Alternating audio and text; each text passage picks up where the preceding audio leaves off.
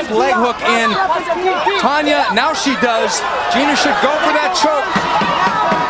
Is Evinger going to survive? Oh, it's over. Gina Carano submits Tanya Evinger. Wow, I am impressed. This show was supposed to be last week, and I couldn't do it. And thankfully, everyone decided they were okay with putting it off a week because I had no voice at all then. And so, of all things to happen, the day before you're coming back on, Kamran, Gina sues Disney. So Gina is suing Disney, and then I saw that happening, and then of course on your Patreon. So his link to the Patreon is pinned to the chat. Yep. So check it out. Been a member for over a year, and so right away, like you update constantly. So you had the Gina story, but then you also had way more of a story that you've heard could be happening. Would you mind sort of expanding on that for people? Sure. And so we all look. Let's stay with what's publicly known.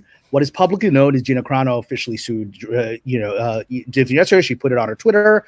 There's a major Washington law firm. That's a big shot Washington law firm that does actually like Supreme Court cases that's taking on her case, right? And yeah, sliding into her DMs. That's why I was like, I don't know if I blew my chances there, developing a friendship with her by that weird DM. Who knows? But whatever. So Gina put this out there, and in her tweet she indicated that Elon Musk appears to be backing her, and that's all in response to back in August, right? That in August, Elon Musk had put out a tweet saying anybody who has been fired because they posted on Twitter, I'm not going to call it X, posted on Twitter, right? Posted on Twitter, please contact my people or me and we'll back your lawsuit. And he just put it out there. And then Gina responded at the time quite famously, does that include me? I think I have a case, right? And so then we didn't hear anything more about that. Right? A lot of people, oh, Gina, you got to do it. And we didn't hear anything, right? Till August. And, and I posted other stuff in those upcoming months prior to this where, because I have certain contacts I have with Lucasfilm. Not everyone believes that I do, and it's up to you to believe it or not. I'm just going to present you my story, and you decide whether this guy is credible. I'm just going to tell it to you, and you believe it or not. I just don't care, right? Sure. So my contacts inside of Lucasfilm told me by the end of the year, that Jon Favreau really wanted Gina back, for The Mandalorian, and that he was doing his best to reach out to her people. They told me the extent of those conversations. I don't feel comfortable revealing that. That's a little too private, but they told me the extent of what those conversations were. But the idea was that, that Favreau really wanted her back and was trying everything possible. How can we make this easy for you? And, the ball was in her court. And then suddenly, we see this lawsuit. Now, before I talk about what other sort of unusual things my insiders then revealed to me, because obviously when this came out, I reached out to my contacts and said, what do you know about what's going on? They're like, oh, we got a story to tell you. So I'll tell you that story in a second, right? But just setting that aside, right? What we have is, a situation where this is unusual. For most people, like you look at the people supporting Gina, and I also sent her a supportive message, right? Saying, good for you. I hope you get what you want out of this, right? All of that. Most people are like, yeah, knock him down, take him to the cleaners, right? The reality is Gina didn't do this for the last several years. She could have done this a couple of years ago, right? God bless her. She has some resources. It's not like she couldn't afford a law firm. She can, right? Gina, bless her. She's a successful woman, right? And she has financial resources. So it's not like she needed Elon Musk to support her financially. I don't think she needs that, right? So there's some reason why she chose to do it now. And also it's if anyone sues a movie studio as an actor, and she's not background. I mean, she was a pretty high up there on the call sheet actress for that show, Mandalorian, right? And she starred in real movies with like Steven Soderbergh directing. I mean, this is a woman that was establishing a very real acting career at a high level, right? Not as like I'm trying to break in as an extra. I mean, she was a real principal player. And so it is unusual for someone of that background, right, to sue. Because normally that is the kiss of death in Hollywood. Normally when you sue a studio, you are forever blacklisted by all the studios because now you've shown that you're a troublemaker. So nobody ever wants to work with you. So in general, it is very rare for major players to sue. There are a few notable instances that are exceptions. One of them was Peter Jackson sued New Line Cinema after The Lord of the Rings because he had a profit participation claim on that. And so he claimed he was owed something like $50 or $60 million based on the $1 billion profit, right? And they claimed that they, of course, their accountant, studio accountant said, no, we made no money on this. Lord of the Rings was a loss. I mean, that all studio movies are lost. That's the accountants fudged the numbers to make it that way for tax purposes. Right. And he said, no, I'm not going to accept that. And, you know, being Peter Jackson, you know, they unwisely decided to fight him on this. He said, okay, if you're going to do this, I'll sue you. And he won. And he ended up getting settled out probably $50 to $100 million, right? And that's a rare case. And that's also unwise on the part of New Line, because what normally I'm sure Peter's people did was they reached out and said, can we resolve this? Because this isn't fair, what you're doing. I'm sure those conversations were had, but guess when you're talking about $50 to $100 million, somebody decided, you know, screw them, right? It's too much money, and maybe we can get them to settle out for 10 or something, right? It didn't play out that way. So some idiot decided to fight this and lost. But it's generally not a good idea. And you know, I'll talk at some point today about the other strange exception, which proved not to be the exception, where Scarlett Johansson sued Disney under Bob Chapek a couple of years ago over how Black Widow was distributed, right? But even at the time when that happened, for those who were members of my Patreon want to go back and read the earlier things, I wrote, this is bizarre. Scarlett Johansson doesn't need to sue. This is something that she can make one phone call, or her agent can make one phone call and say, you don't want Scarlett Johansson, A-list star, suing. It looks bad for everybody, right? Let's give her the money. And you know, and that suit went ahead, but was also immediately settled within just 3 or 4 weeks, right? To give her exactly what she wanted. And at the time, I said, this is such a bizarre thing because stars don't sue. They handle everything behind closed doors. That's how this industry works. So for her to sue, there has to have been a reason. And I theorized at the time that this was actually a fake out, that she sued because Bob Chapek wanted her to. He even asked her to, I opined. I'm just opinion. No one told me this, but I felt it. I said, intuitively felt that, of course, the head of CAA, her agent, one of the most powerful agents in Hollywood, called Bob and said, yeah, man, she feels she's owed another $20 million and she didn't get it in the way you distribute it, right? Normally, oh, okay, let's call accountant and give her a check for $20 million.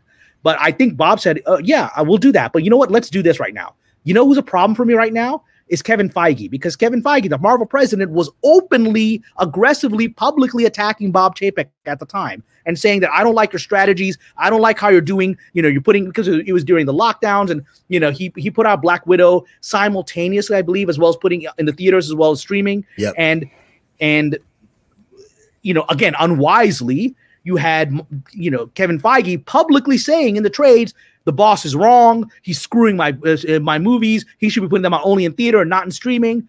And so this is a problem when you have the president of one of your studio head and one of your underlings, a president of a subdivision, is publicly criticizing you. So you need to get that guy under control. And so I said, what I would do if I were Bob Chapek I would then say, okay, let's give him what he wants. The next movie, Shang-Chi, we're just going to distribute it theatrically. We're not going to do any streaming until the movie's been out, right? Which is what he wanted to do with Black Widow. And we're going to prove that he's wrong. And we're going to prove it in such a way it's going to shut him down. And the way you do it is you let Scarlett Johansson sue with an understanding behind closed doors. This is just a pro forma lawsuit. We all know I'm going to give you the money. Don't worry about that. I just need to teach Kevin a lesson. So, you know, 2 months into this lawsuit, they released Shang-Chi under the pressure of the lawsuit saying, well, we're being sued for doing it this way.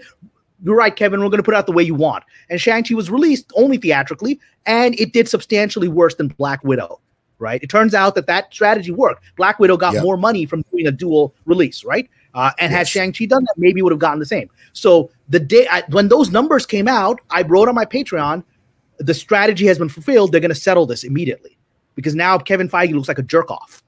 He looks like, you know, he got what he wanted, and now it failed. And so I said, they're going to settle this immediately. If you go back and look at my Patreon, I said that. 24 hours later, they settle it, right? And they give her exactly what she asked for, right? And so I was like, oh, that was the game. It was a game. And the only person that came out of it looking stupid, because immediately they put out press releases praising Scarlett Johansson. We love her. We got another movie for her. So this was a game. They weren't angry with Scarlett. They don't want to alienate Scarlett Johansson. And so they gave her the money. And the only person that looked like a jackass was Kevin Feige, who then even made an interview shortly after saying, I kind of underestimated Bob Chapek. And, you know, it was a bizarre thing for him to say, but obviously he realized he had been manipulated, right? And so bringing that back to Gina, again, not talking yet about what was revealed to me, but when Gina sues, it doesn't make sense. There's a reason Gina has not sued for 2 years, right? There's a reason. I'm sure, I mean, sadly, she lost her agent and her attorney, so she lost her entire representation. So this horrible thing that was done to her destroyed her physical representation in Hollywood. The only work she could get was with this Daily Wire thing, and I'll be honest with you, she's better than that movie, right? And she's better than the Daily Wire. Yes. I have some strong opinions about Ben Shapiro and Daily Wire and its caliber, and she's better than that. Yes. And she deserves to be in mainstream stuff that's universal, right? That's not necessarily political, whatever. So she deserves that. But that's all she was getting. So she could have sued any time during this time because she was damaged. Her career was stopped in Hollywood, but she didn't do it because I would think, and again, forgive me, Gina, if you're watching this, I don't want to speak for you. I'm just talking theoretically, right? I'm just talking theoretically here. If I were in a position similar to yours, I would hesitate to sue because that's going to make the fire worse. It's going to make the fire bigger, and I'll never work in this town. Even if the political climate changes in 2 or 3 years, I'm going to be done because I'll be known as the person that sued a movie studio, and no one's going to trust me after that. Right. So I would hesitate. And she did not sue for 2 years. And then she didn't sue in August when Elon Musk offered. In February, suddenly she puts it out 1 day before the earnings call, right? Okay. So that's in and of itself interesting. What's also interesting, again, publicly, what she's asking for in her lawsuit, she's asking for being recast, which kind of suggests, give me my job back, right? Recast me as Cara Dune, or, maybe give me another job. But I think her intention is clear from that lawsuit. She wants to go back to being Cara Dune, which is a role she was good at. The fans loved her. People bought her toys, So everybody wants her back as Cara Dune, except for some political ideologues, right? Who, and so I think she's asked for that. And, and from what I can tell from the lawsuit, she's also being very honorable. She's not asking for 100 million. This it's a token America, amount. Exactly. In America, everybody asks for give me $100 million. Right. You screwed me forever. She's asking for like $75,000, which is directly like you owed me the unpaid elements from my contract that you didn't pay me. So now think about this. This lawsuit is going to cost more than $75,000 within 2 weeks for both parties. Right. Disney's going to even getting their internal lawyers dealing with it. The Disney's going to be spending a few $100,000 to deal with a $75,000 claim. Right. And so it's just very strange. And so I will at face value. Now, this is what I will say when I then talk to my insiders within Lucasfilm.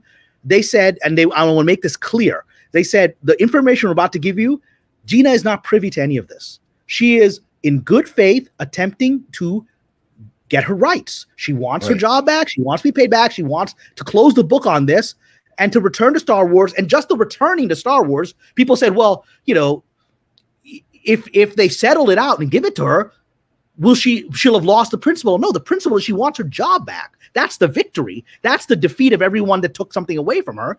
Whether they give it to her at the end of a 3-year legal fight or they give it to her 3 weeks from now as a settlement, she just wants her job back. That's all she's trying to do is to get her life and her career back to normal. Yeah. And so she's not involved in any of these machinations that I'm about to describe. All right. So with that, now I'll get into what I was told. And again, you take it at face value. I can't confirm it because I was sitting in these rooms when these conversations happened or are supposed to have happened. So I can't say this is my firsthand knowledge. This is secondhand knowledge by people I know inside the company who I trust, who've been pretty good about it, right? And then you can decide whether a guy who's a publicly known screenwriter for 23 years benefits from making up stories like this. Because there are people that claim there are people that won't believe the insights I've been getting from Lucasfilm for their own agendas. They don't like what I'm saying, and they've called me publicly a liar. Believe what you want. If I want to put my face and name out there and my 23-year career as a screenwriter to make stuff up, it's up to you to believe if that's a probable circumstance. Believe what you want. So I'll tell you the story. Okay. And then we'll make me smaller and bring everybody back. So I'll just tell you very quickly. Yes. Okay. So and we'll see some of these chats when we come back. Right. Yeah. So it's what my contact, who I poetically call Sparrow, all right, somebody I've met, I know is a real person. I know who they are within the company. And amazingly, they've survived a lot of efforts to identify who they are, because some of the stuff they've revealed has caused problems in times of the company when it gets out, right? And, there have been investigations. Thankfully, they've survived them, at least so far. But yeah, so Sparrow told me, all right, so this is what's happening here. The broader game in which Gina is not involved is that there's a strategy happening here with Jon Favreau and Iger and everybody else. Jon Favreau has one agenda. He wants her back. It's as simple as that. He likes her. He didn't want her fired. We know that, we've heard that from a lot of sources that he was upset when she was fired, right? He's never come out against her, and he wants her back. And he created Cara Dune for her. She was at the height of her thing when it was taken away from her, and he lost his Rangers of the New Republic. None of it's benefit John. And now he's at a double whammy because God bless him, Carl Weathers passed away a few days ago. May God grant him eternal life. I mean, so from what my source, who has read at least the early drafts of the Mandalorian movie, now it's being changed because circumstances are forcing the script to be rewritten a bit because Carl Weathers was not a surprise. Carl Weathers, who's important to the Mandalorian show, was important to this movie. And now he's no longer there. And so on a practical level, John is devastated by Weathers' passing. And I got that directly from my sources. Like people inside of Lucasfilm are sobbing. I mean, they're getting grief counselors. This was very hard for them. Carl Weathers was beloved inside of Lucasfilm, and John considered him a personal friend. So he's emotionally devastated. It's only a few days ago. And now he's also practically devastated because he just went to all this drama of getting this movie, the first movie since the stupid Rise of Skywalker movie, to be theatrically released, right? And Weathers is an important part of the movie. He's gone, right? You know, Grief Karga is gone. So who would be the most obvious person to replace an action hero like him in those scenes? It would be Cara Dune, right? Yeah, absolutely. If there's got to be scenes where Mando has to, you know what Grief Karga was? He's out there gunning down these guys. That's the stuff. He's the muscle guy, right? Yep. That's what you're going to see. And who else could play that? Is Cara, right? She comes in and she could bring her right into the scenes that Carl was supposed to do, and she shoots the bad guys. Great, right? Easy transition. Sold.